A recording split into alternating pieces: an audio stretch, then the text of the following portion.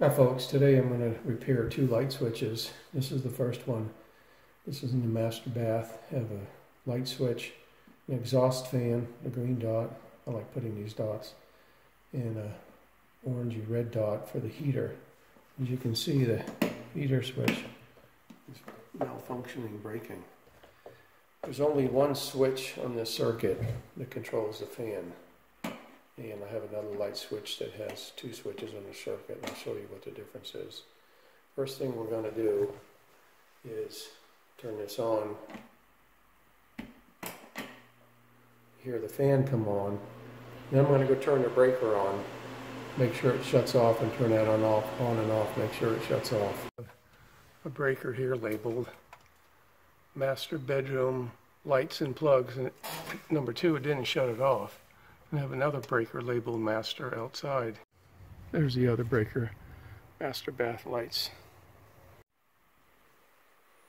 With this tool, you can hold and it'll do a power sense test. Not sensing any power. Good deal.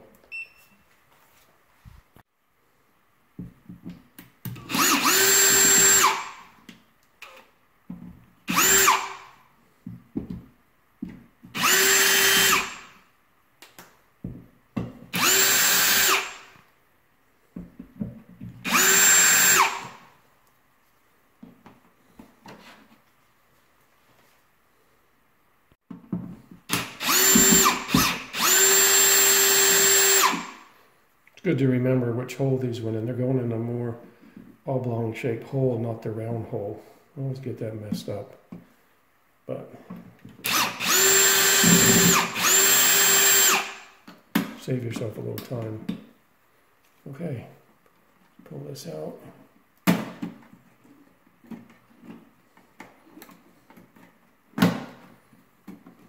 There are the wires. Sorry for the light moving, it's on my head. Do another power test, voltage test. Doesn't detect any power, and there are a lot of people smarter than I am. No matter if that says no power anyway. I'm going to double check with the voltmeter. Make sure nothing's coming out of there.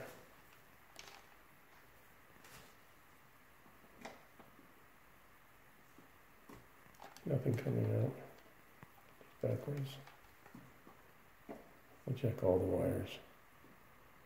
Nothing in any direction. It's residual. Okay.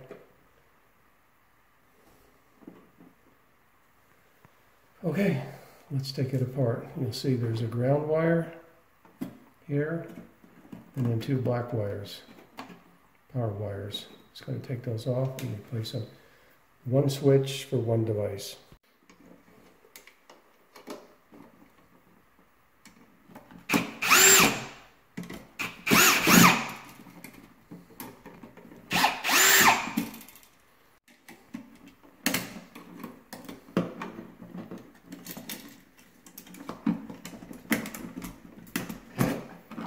Okay, the wire's off.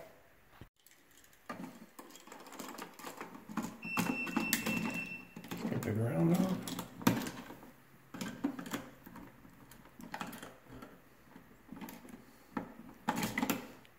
It's good to get a nice tight crimp on those wires. They stay below the screw head. Tighten those up in a bit.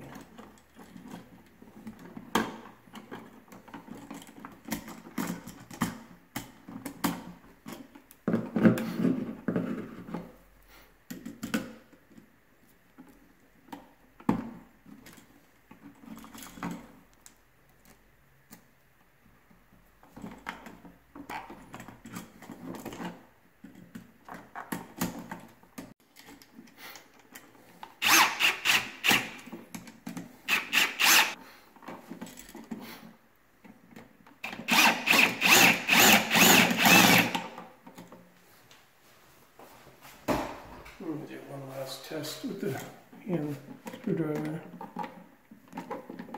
Good to go.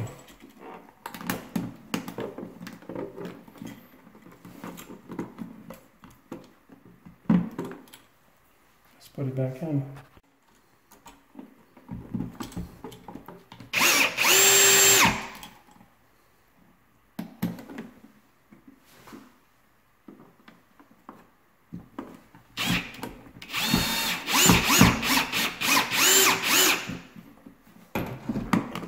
To make sure these things lay straight, or that the cover plate won't go on correctly.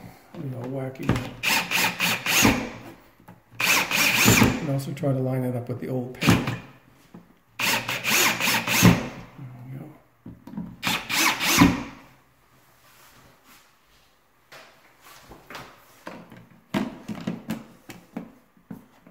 Okay. Put it a little more.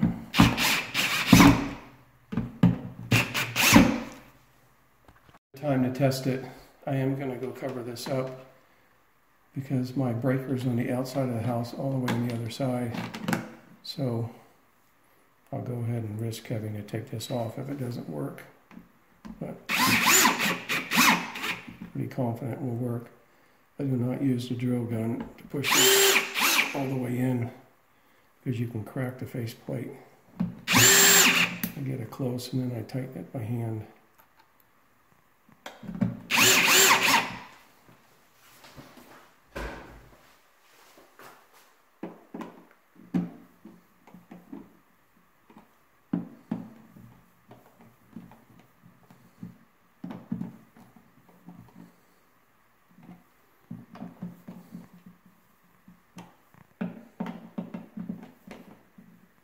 Okay, let's go power on. Leave them in the off position and see what we have. Let's turn that back on. Let's go see what happened. Leave the bathroom power back on. Let's see if we detect any signal. Definitely getting current. Turn it on. And there it runs. Meter's running. Fan still runs. And the light still comes on. Good to go. I usually take the old screws and fixtures off and put them in my little electrical box.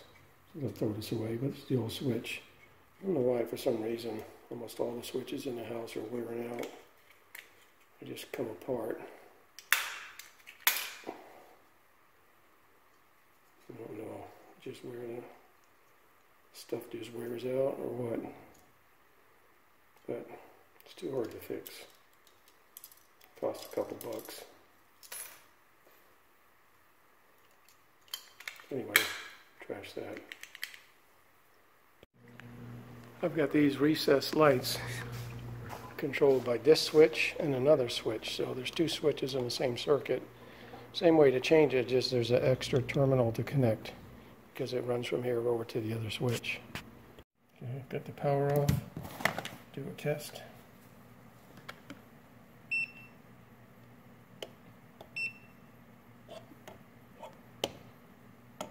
Nothing detected.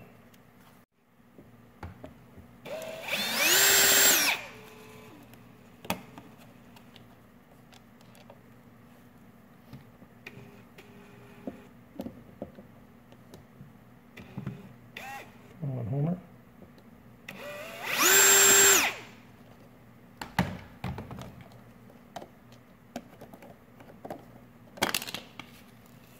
Okay.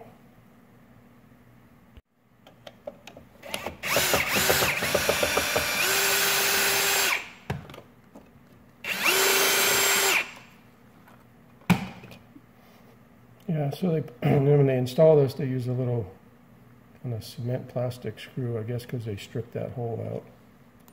They're supposed to have these little electrical type screws, and there's also supposed to be a little black backing on here. I'll show you what that is. It holds the screw in from falling out. Okay, let's do a secondary test, make sure there's no power.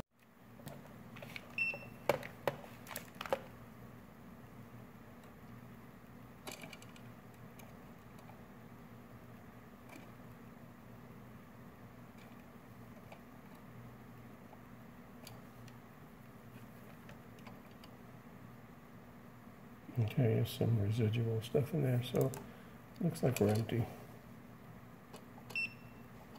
All good to go. Let's take these off. I don't like the Phillips.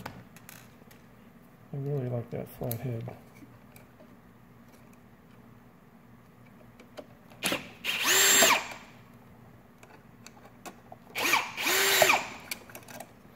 Notice this side you got a red and a black.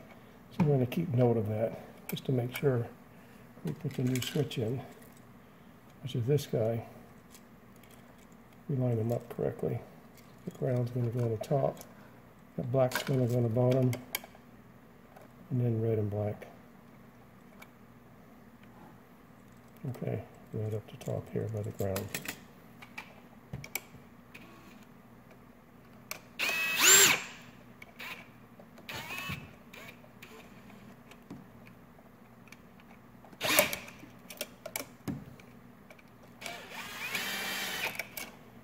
Alrighty. Black and red on this side. Ground and black on that side. Okay. Let's get the new switch. Again, they just break apart.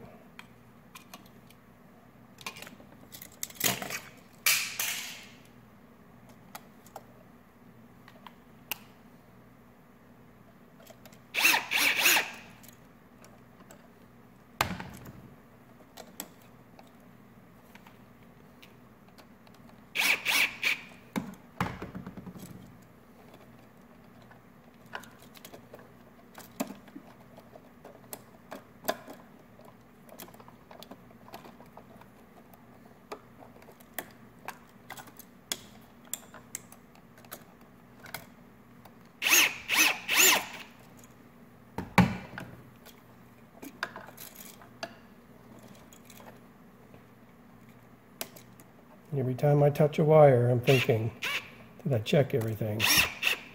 I don't want to end up dead or in the hospital. I'll do that with my hand.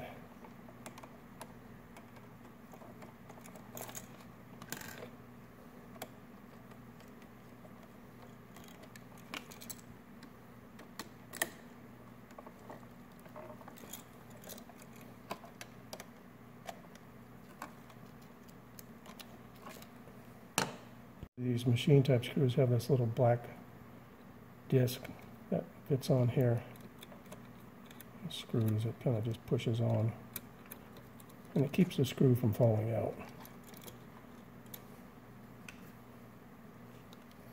So, let me show you.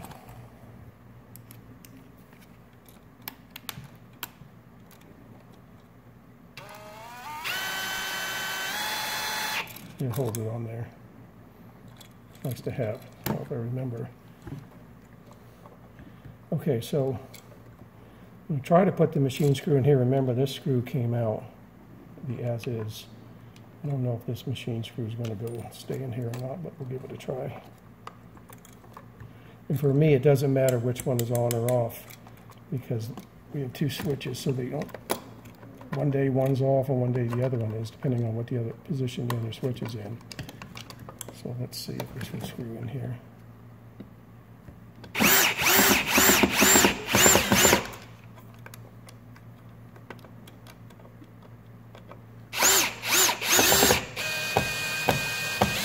Okay, we're going to switch to the flathead bit.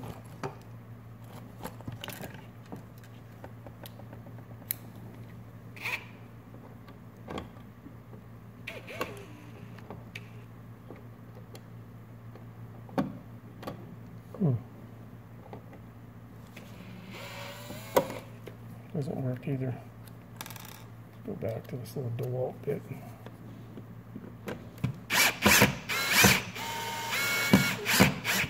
Let's go slowly. Finish them off with the screwdriver.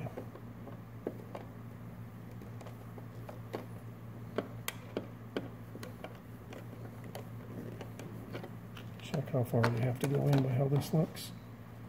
That looks pretty good.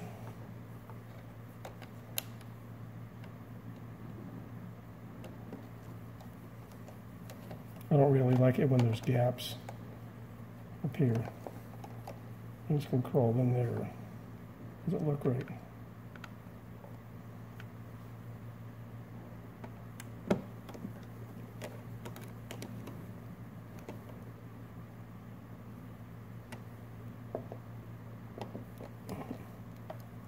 Okay, let's turn the breaker on and see if it works. Here we go. Lights are working. Feels good. Nice switch again.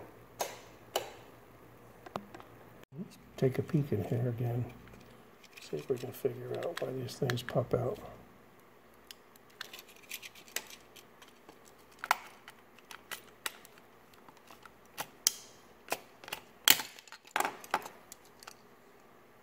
Yeah, I don't know. I haven't looked for a schematic. End of discussion. Yeah, I mean, I got the little Klein multi-tool. I'll test for AC and current presence. I really like this tool. On my box of bits, a bottle of Bixo, description bottle, needle nose, Home Depot, multi-screwdriver parts, bag for the remainder, and a little multi-speed drill. And finally, I don't hoard things. I either donate them or give them away or throw them away. But for a period of time, this bag like these parts, somebody's always needing stuff. So I have a little miscellaneous drawer. This is my electrical repair box. Put a bunch of stuff in bulk, but it's good enough for a homeowner.